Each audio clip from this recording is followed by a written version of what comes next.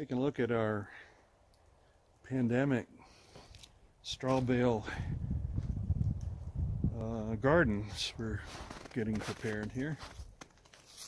Tried this a few years ago and it worked pretty well.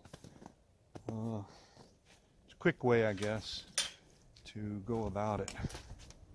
Here's our bale garden. Most of these bales have been composting, I guess, for about a week. And internal temperature on these bales, you sprinkle fertilizer on them and water, and then the hay starts to decompose and becomes a really nice planting medium, very rich. The internal temperature on these hay bales, by the way, right now they're about 100 degrees Fahrenheit. And you can see on the property here, we had a little snow come in yesterday. We didn't think going to see that much snow out here, but